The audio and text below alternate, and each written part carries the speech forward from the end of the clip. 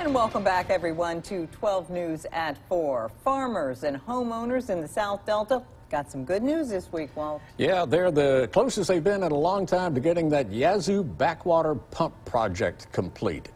12 News' Alex Love tells us about what hurdles were cleared today. Alex, what'd you find out?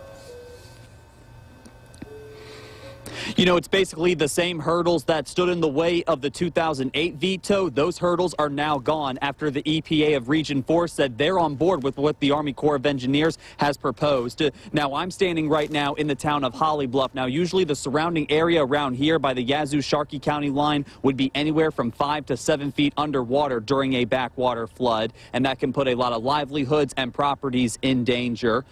And in fact, just a couple miles down the road from where I'm standing, 2 people crashed their car back in 2019 and sadly drowned once their car went into the floodwater on the side of the road. Now, this week, Delta farmers took a step closer to the pump project that could prevent backwater flooding in the future when it comes to saving their livelihoods and the place they call home. Well, on Monday, the EPA Region 4 director sent a letter to the Army Corps of Engineers giving them the green light on their current plan. The EPA says its 2008 veto has no issues over this project.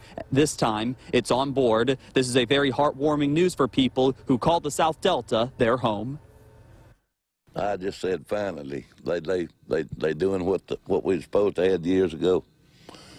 And thank the good Lord above, you know, because it was beginning to play a bad toll on the local farmers and the hunters and campers, and you know, everybody was hurting from it. We'll be driving around the surrounding areas later this evening to talk to some more farmers who were on the front lines advocating for the Finish the Pumps campaign over the last couple of years. And we'll also be interviewing the director of the Mississippi Levee Board about how the project could work once it finally gets approved, if Congress gives the final funding in 2021 and the ROD is signed off. Live in Holly Bluff, Alex Love, 12 News.